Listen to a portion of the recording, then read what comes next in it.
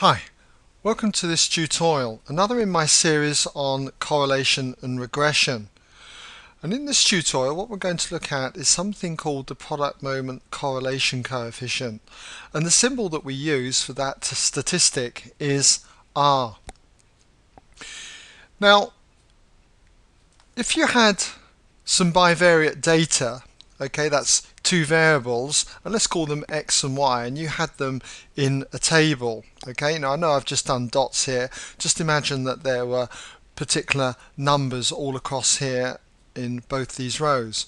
If you were to draw a scatter diagram for these particular values, it could be that that data came out in a line that was going downwards. Okay, and if it came out in a perfect line, we would say it's got perfect negative linear correlation. It might be that that data, when plotted, came out in a perfect line going upwards. And if it did, we would say it's got perfect positive linear correlation. Linear meaning it's in a straight line. Now suppose though that we were to plot the data and we found out that those points came out though a bit scattered, something like this, okay? And there was clearly some kind of negative linear correlation going on, okay? Not quite in a perfect line, but just scattered about a line. Or they were going upwards, scattered about some kind of line, okay? Something like that. Then we would say that this is fairly close to positive linear correlation, and this is fairly close to negative linear correlation. But if we had something like this, a scatter diagram where the points just were nowhere near a line, okay, it was hard to tell if there was any relationship going on.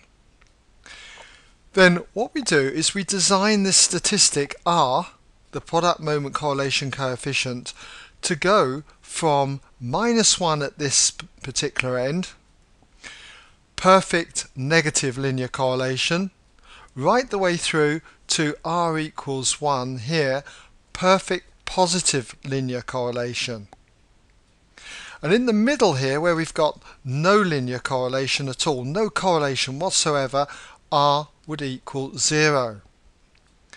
And as for these two graphs here, this one would be a value somewhere between 0 and 1. And the closer that these data values got to a straight line, the closer our value of R would be to 1. So it might be 0.85 or 0.9, say, something like that. And similarly, for this one here, we would have a value of R between 0 and -1, something like R equals minus 0.85, say. So our statistic R, the product moment correlation coefficient, always is designed to work out a value somewhere between -1 and 1 inclusive. Now how do we work out this value of R? Well, it can be shown that R is equal to Sxy, and I'll explain what Sxy is in a moment, divided by the square root of Sxx times Syy. So what are these values of Sxy, Sxx and Syy? Well, Sxy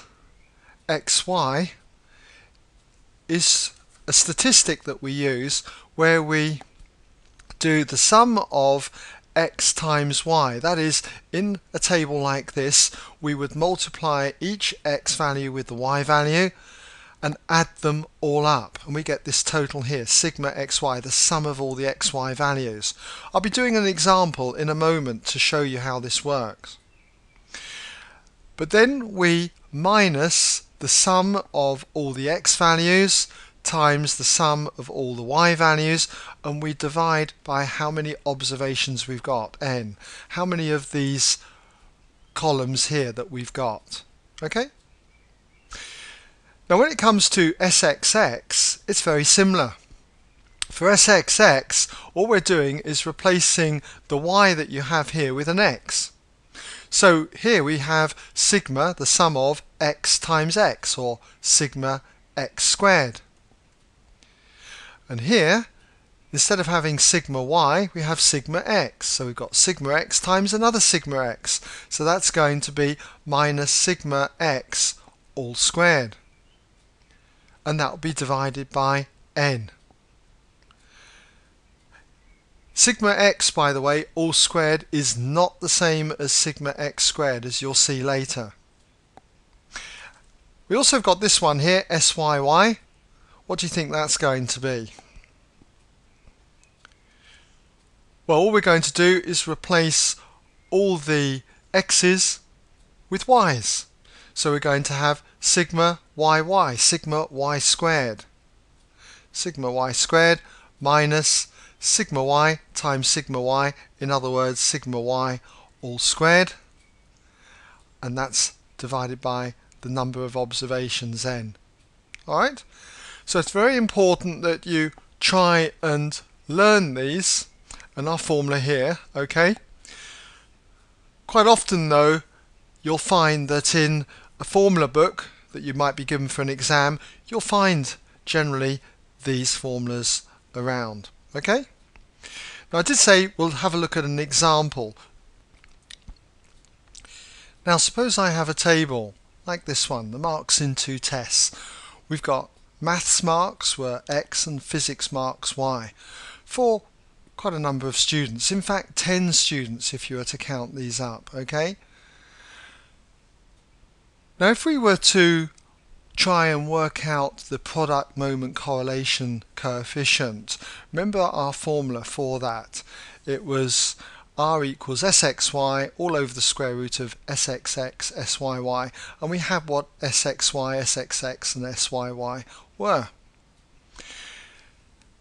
So if I was doing this, I've got to start working out some of these statistics, sigma x for instance. Okay, so if I'm doing sigma x, what I need to do, okay, is just add up all the values across here. And so if we do sigma x and you add them all up, you should find that sigma x comes to 71. Just 4 plus 5 plus 5 and so on, all the way up to the 10. So that would be that statistic in there, sum of x. We're going to need to work out sigma y, so it'd add up all the y values in there. And if we do that, you'll be given sigma y comes to 77. What else are we going to need? We're going to need to add up the squares of all the x values. So in other words, we need to start a new line. We need to square all the x values. And if you do that, you're going to get an x squared here. We're going to have 4 squared, that would be 16, 5 squared, 25, and so on. So you could fill a row like that in. And if you did that, you'd find that would be your row.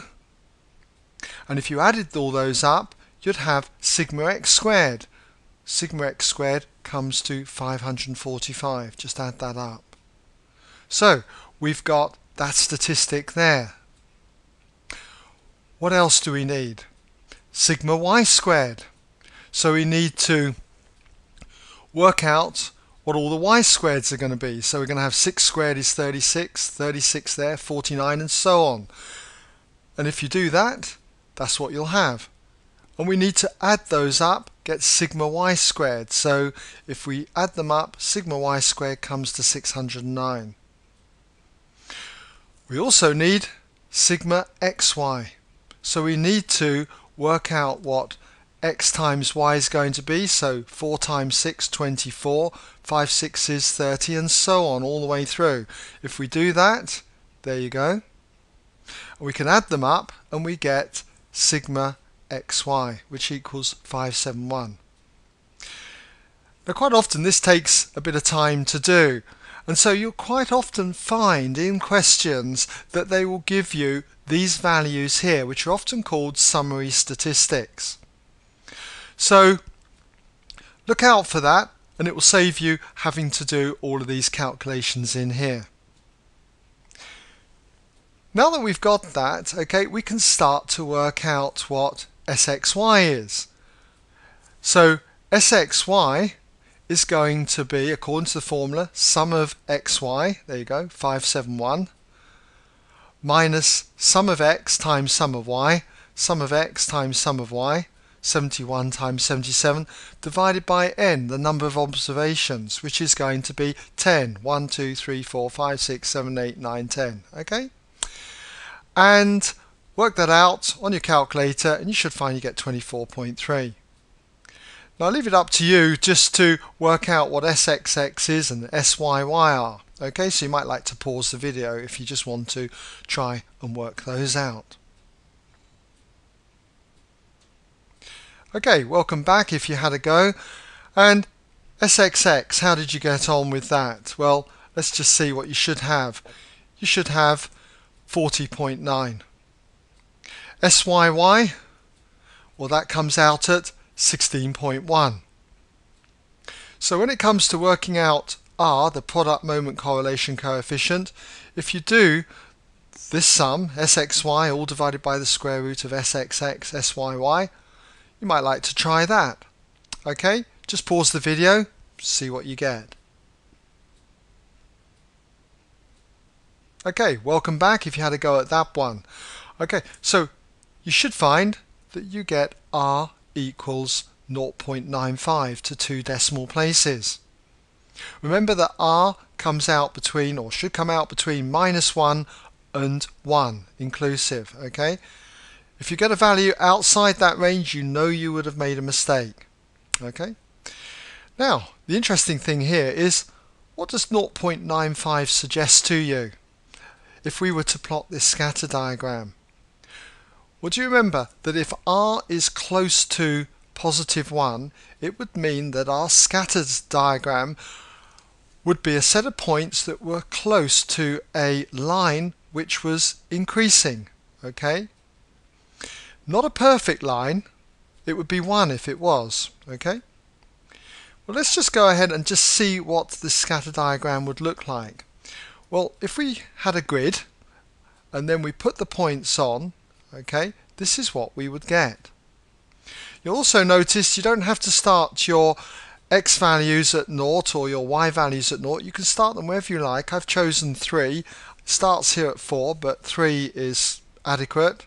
The Y values start at 6, so I just chose 4. And I've plotted those values on. 4, 6, 4, 6. You can see 4 across, 6 up, and so on. And notice how they are fairly close to a linear fit, a positive linear fit. Our value, 0.95, suggests this. Alright, so I hope that's given you some idea of how to calculate the product moment correlation coefficient R and how we can interpret its value as it should lie between -1 and 1 inclusive. Alright? Okay, well that brings us to the end of this tutorial, and thank you very much for listening.